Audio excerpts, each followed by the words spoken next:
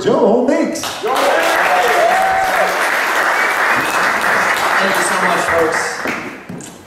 I'd like to talk about something right now that's, you know, it's sort of a fall and Christmas theme that I think some folks out there can relate to. It's the topic of pumpkin spice.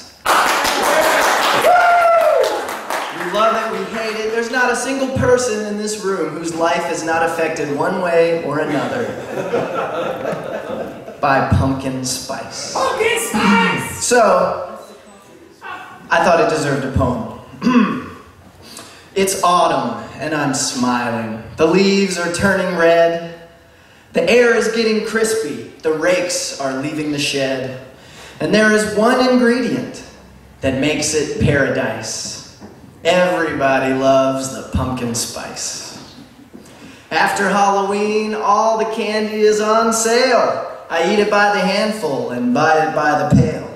And with every chocolate breakfast, I pour over some ice, a beverage that's made from pumpkin spice. Time to carve the turkey. The spread is looking nice, but I notice half the side dishes are made from pumpkin spice. Pumpkin pies are baking, and there's even pumpkin rice. There is such a thing as too much pumpkin spice. It's early December now, and you can't drive anywhere. Carols are all stuck in my head and tape stuck in my hair. And what gets advertised much more than any other merchandise? You guessed it. Anything with pumpkin spice. Christmas Eve is finally here and warm is my heart. But there's no normal coffee in any mini-mart. 'Twas the night before Christmas, nothing stirred, not even mice. I stirred my coffee, flavored with pumpkin spice.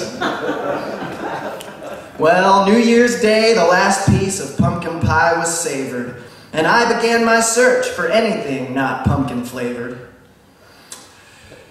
All the candy on the shelves was marked down to half price, but all of it was labeled pumpkin spice.